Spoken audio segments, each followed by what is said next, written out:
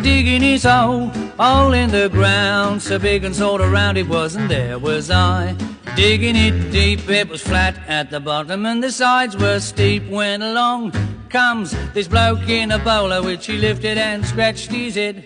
Whoa, he looked down the old poor demented soul and he said, do you mind if I make a suggestion? Don't dig it there, dig it elsewhere. You're digging it round and it ought to be square. The shape of it's wrong, it's much too long, and you can't put a hole where a hole don't belong. I ask, what a liberty, eh? Nearly bashed him right in the bowler.